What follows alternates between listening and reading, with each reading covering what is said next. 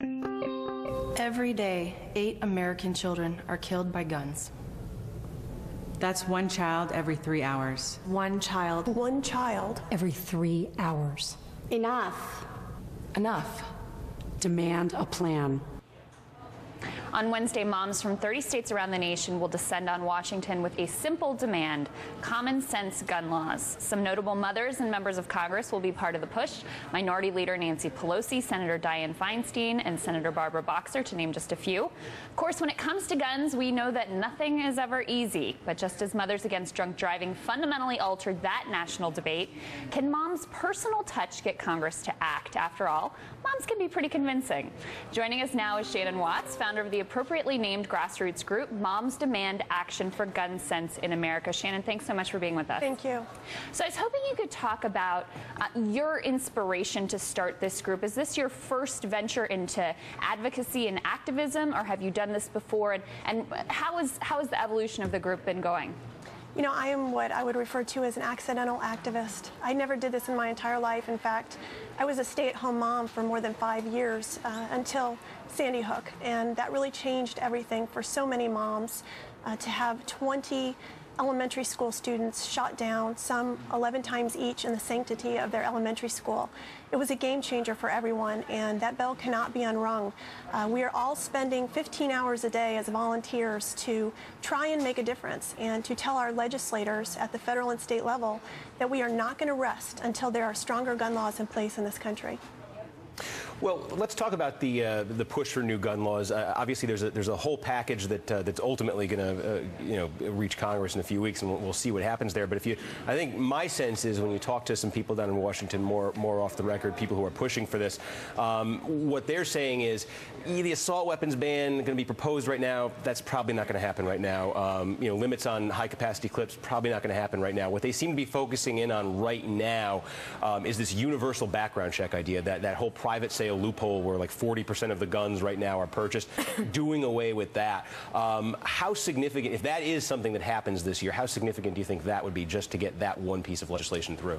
I think it's extremely significant, but make no mistake, we are not going to rest until we not only have background checks, we have an assault weapons ban, and we have some kind of regulation system to track ammunition. Right now you can buy thousands of rounds of ammunition online with absolutely no proof of purchase or tracking system whatsoever, unlike Sudafed. And so we'll be happy if that happens with the background checks this year, but we will be back in the midterms, and we will be back again after that. This is something that we're going to fight day to day until we get some common sense changes to our laws. Shannon, yeah, I was looking over your website, and I think we just put them up on our screen. The actions that your group is demanding, banning so-called assault weapons and magazines that hold more than 10 rounds. You want background checks. You want to report sales of bulk ammo and ban online ammo sales. And, of course, counter gun industry lobbyists' efforts to weaken gun laws at the state level. I'm wondering if your group is also concerned with mental health issues. I'm thinking about Newtown, and this was a very sick young man who not only killed children, but also his own mother. Are moms concerned about mental health or just guns? Absolutely. There are a lot of reasons this country is so violent, whether you're looking at Hollywood or video games or the mental health system. There are a lot of things that need to be addressed. But what we can do right now, and what Moms Demand Action for Gun Sense in America is focused on, are changing the gun laws in this country. That is our sole focus at the federal and state level, because there's some very easy fixes that can be done quickly. We will no longer sit by and allow our members of Congress to turn their backs on common sense legislation.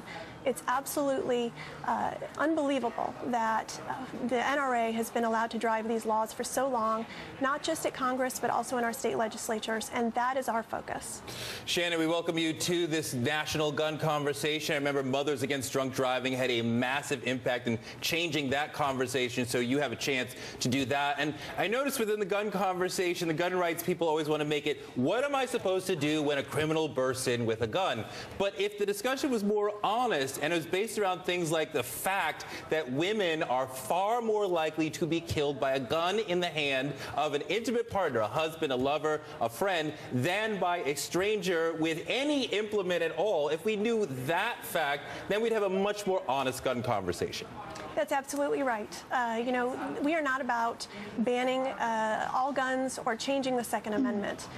But what we are about is making sure that this idea of Wayne LaPierre's future, where we have shields over our schools and our kids go to school in bulletproof backpacks and everyone is armed and the bad guys shoot it out with the good guys over our kids' heads, we're not going to allow that as moms. That is not going to happen in this country. We're awake now, and we are going to fight for common sense gun laws as long as it takes.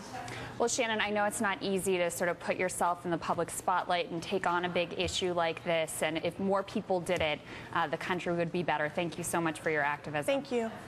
All right, up next, if you thought former Defense Secretary William Cohen was out to change the world, then you haven't met his wife.